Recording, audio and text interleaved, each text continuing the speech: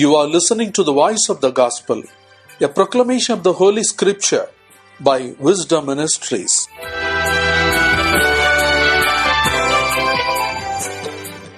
March 19th, Friday, Solemnity of St. Joseph, husband of Mary.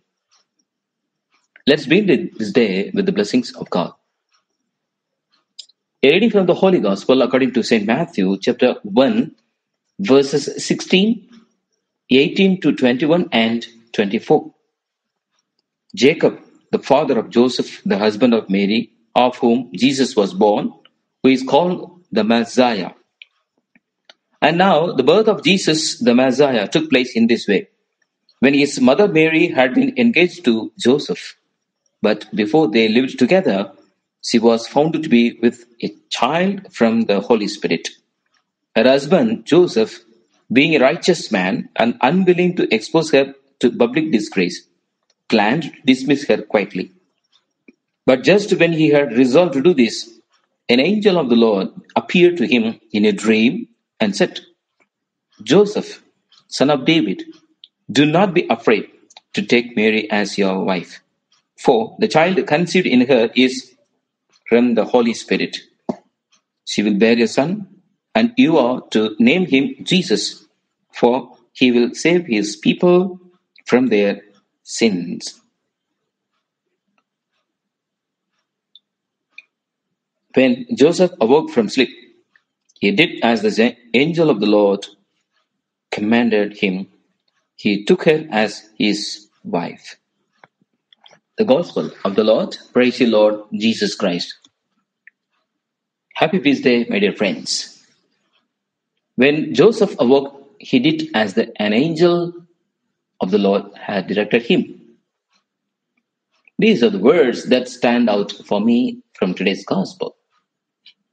We do not know a lot about Joseph. We know that his father's name was Jacob and that he was the husband of Mary. We know that he was a carpenter and that he lived in Nazareth. We know that before he and Mary lived together after their engagement, he found that she was pregnant, and instead of shaming her or causing scandal, he decided to divorce her quietly. We also know that he was a righteous man who followed the law. He observed the religious law. We know he went to Jerusalem for the Jewish festivals. He also followed civil law. He went to Bethlehem for the census. We also know that Joseph had dreams. God spoke to him in his dreams and he followed his dreams. What's also interesting to me is that nowhere in the Gospel do we ever hear anything Joseph says. He never says anything, but he is a man of action. He does what the angel tells him. He takes Mary as his wife. He goes to Bethlehem. He finds a place to stay for the night. He takes his family to Egypt. He's a man of action, not a man of words.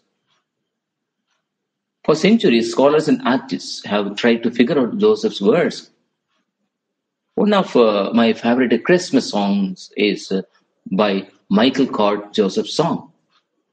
"How can it be this baby is in my arms, sleeping now so peacefully? The Son of God," angel said, "how could be? O Lord, I know he is not my bone, not of my flesh, not of my bone. Still, Father, let this baby be the son of my love." Then Joseph prays, "Father, show me where I fit into the plans of yours. How can a man be father to be the Son of God? Lord, for all my life I have been a simple carpenter. How can I raise a king? How can I raise a king?" So we also like this song because to us it shows what Joseph models perfectly. He was a man after God's will. He longed to know God's will and searched to see how he fit into the Father's plan. And just like God had a plan for Joseph, God has a plan for each one of us. The plan does not need to be more than that. He wants us to be upright and righteous. He wants us to be loving parents, loving husbands and wives. God wants us to follow the law, observe the commandments. But Just like Joseph, we may feel that we don't have anything to contribute, that we are nothing but simple carpenters. We may feel insignificant, that we have nothing to offer. Still, God has a plan for us. God gives us dreams and speaks to us in our dreams. Yes, the promise was fulfilled. St. Joseph may have been a simple carpenter who did not amount to much during his life, but today he is venerated as one of the greatest saints in the church. Today we celebrate the solemnity of St. Joseph, husband of Mary. There are not a lot of saints for whom we have solemnities. The church has been observing these feasts since the 10th century. Yes, and Joseph gets another feast, a memorial on May 1st, the feast of St. Joseph, the worker. St. Joseph is a patron of saints of husbands, of fathers, a patron saint of families, a patron saint of homes, a patron saint of workers. Yes, he is the unofficial patron saint, patron against doubt and hesitation. Yes, Joseph is believed to pray also for pregnant women, travelers, immigrants, and people buying and selling houses. And so, as we journey through Lent, especially when we gather around the Eucharistic table, let's pray to St. Joseph.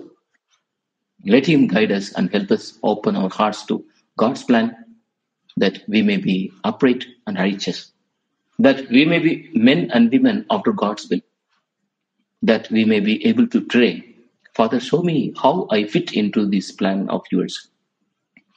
And a dream.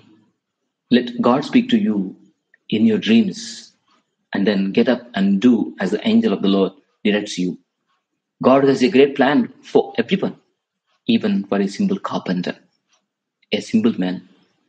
Amen. Happy feast day.